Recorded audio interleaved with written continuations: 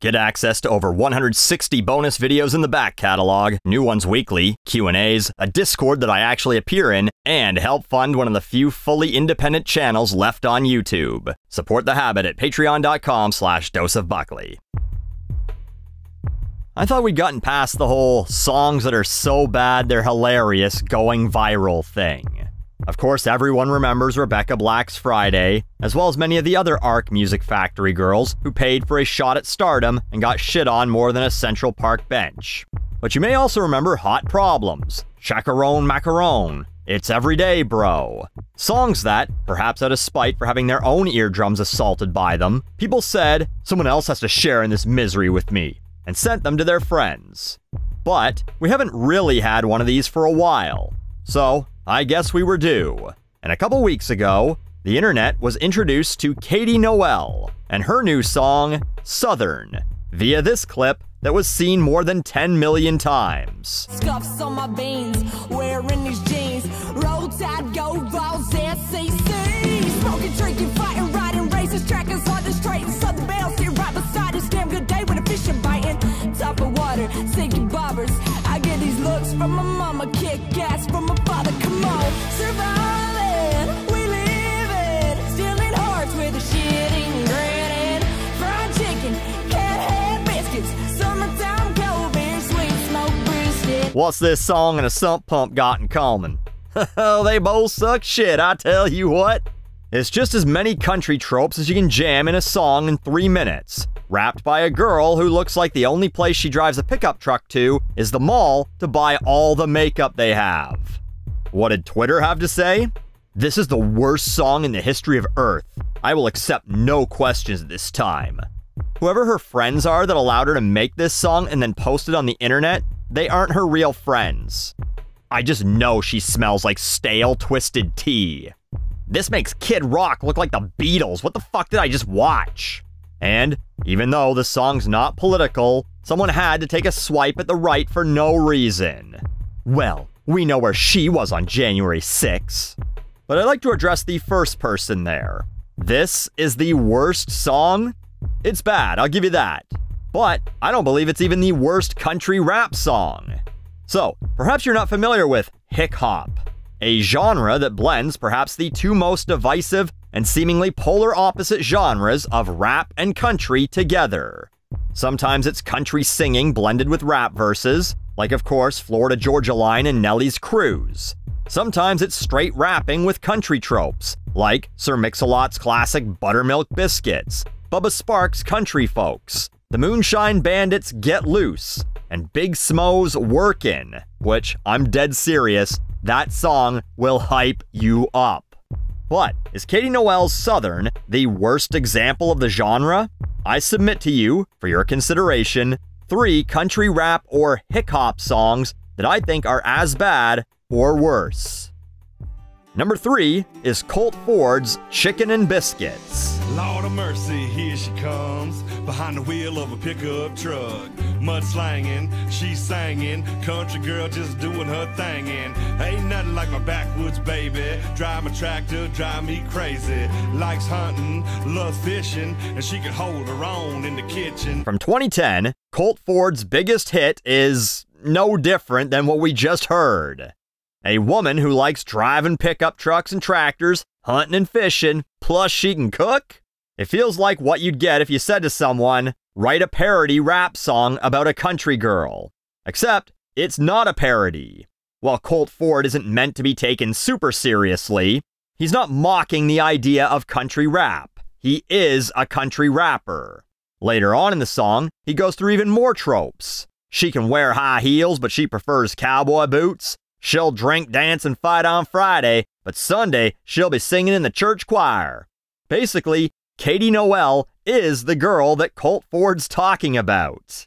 I think these two songs are as equal as a Q-tip dipped in acid or a rusty nail that someone pissed on. Does it really matter which is worse? They're both something you really don't want in your ears. Number 2 is Brad Paisley and LL Cool J's Accidental Racist. Southland, just like you, I'm more than what you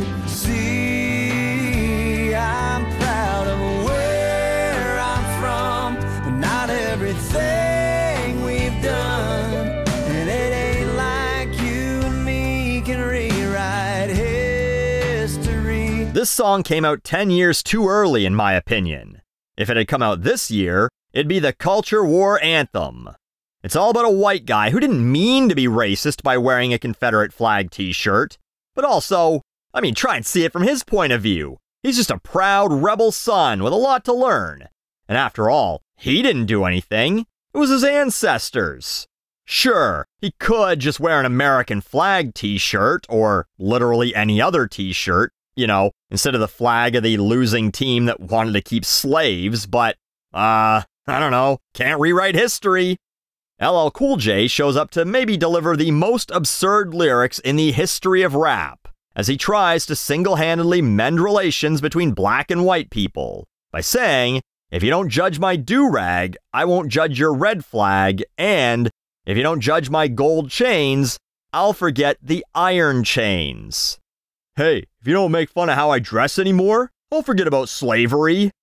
What a compromise! Whatever you got paid to say this, it was not enough, LL. He then says, R.I.P. Robert E. Lee, but I gotta thank Lincoln for freeing me. Mr. Paisley, Mr. Cool J, you did get black and white people to agree on one thing. That when the recording studio called to let you know they were ready for you, you should have just stayed the fuck home. And number 1 is the Jaga Boys, MudJug.